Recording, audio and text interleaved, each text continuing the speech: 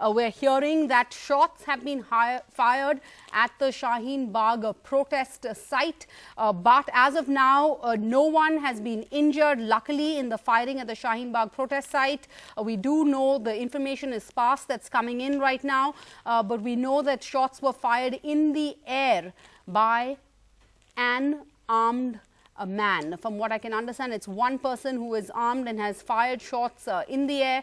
Nobody injured so far. This, of course, coming just days after a man reported to be a minor whipped out a gun and fired at protesters who were students and civilians at the Jamia Millia Institute, injuring one student. So again, we're hearing news now of an armed person who has shot in the air at the Shaheen Bagh protest site. Nobody injured is what we're hearing so far. We're going to try and get you more information on this. We have our reporters on the ground there. This comes even as this would now be the second case of firing at the heart of these anti-CAA protests in the capital. It comes on the heels of senior leaders in this government making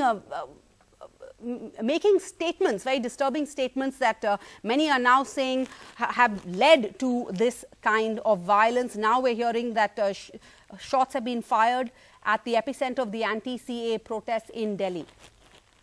My colleague Mukesh joins me now. He's at Shaheen Bagh. Mukesh, what can you tell us? देखिए, कुछ देर पहले की घटना है जब एक कपिल गुर्जर नाम का लड़का है जो कि एक पिस्टल लेकर पहुंचा और शाहीन बाग में जहां पर प्रोटेस्ट हो रहा है वहीं पर जो पुलिस बैरिकेड लगे हैं, पुलिस बैरिकेड के पास इसने पिस्टल निकाली और हवा में एक राउंड फायरिंग की। उसके बाद जो आसपास पुलिस वाले खड़े थे उन्होंने तुरंत इस लड़के को डिटेन कर लिया है। इस लड़के ने कुछ नारे लगाए हैं, नारे लगाते हुए फायरिंग कर रहा था, तो पुलिस ने अभी इसको डिटेन कर लिया है। अभी इससे पूछताछ जारी है कि आखिर ये किस उद्देश्य से वहां पर आया था, इसका क्या मोटिव था वहां पर आने का और ये पिस्टल इसकी लाइसेंसी है या नहीं है। लेकिन 2 दिन के अंदर ये दूसरा बड़ा मामला है जब प्रोटेस्ट वाली जगह पर फायरिंग हुई है। इससे पहले जामिया नगर इलाके में जो जामिया यूनिवर्सिटी का रोड है वहां पर एक नाबालिग लड़के ने फायरिंग की थी जिसमें जामिया यूनिवर्सिटी का एक छात्र घायल हो गया था। उसके बाद ये दूसरा इंसिडेंट हुआ है जबकि प्रोटेस्ट वाली जगह यानी शाहीन बाग में एक लड़का आके फायरिंग कर गया। लेकिन राहत की बात यह है कि आज की फायरिंग में कोई भी घायल नहीं हुआ है, अभी ये जानकारी मिली है। और जो एक्यूज है, आरोपी है, उससे अभी एक पूछताछ चल रही है कि वो कहाँ का रहने वाला है, किस मोटिव से यहाँ पर आया था, फायरिंग क्यों की, ये सारी जानकारी अभी उससे ली जा रही है। लेकिन निश्चित तौर पर एक गलत ट्रेंड चल गया है, एक लगातार इस तरह से लोग आ रहे हैं और फायरिंग कर रहे हैं। दूसरा इंसिडेंट ये हो गया है, तो पुलिस को कुछ ना कुछ इस तरह के कदम उठाने होंगे जिससे कि प्रोटेस्ट के आसपास इस तरह के लोग वेपन लेकर ना आ पाए, क्योंकि वहां पर जहां पर प्रोटेस्ट हो रहा है वो एक खुला इलाका है, कोई पुलिस की चेकिंग वहां पर नहीं होती है, कोई भी वेपन लेकर वहां पहुंच जा रहा है और फायरिंग कर दे रहा है।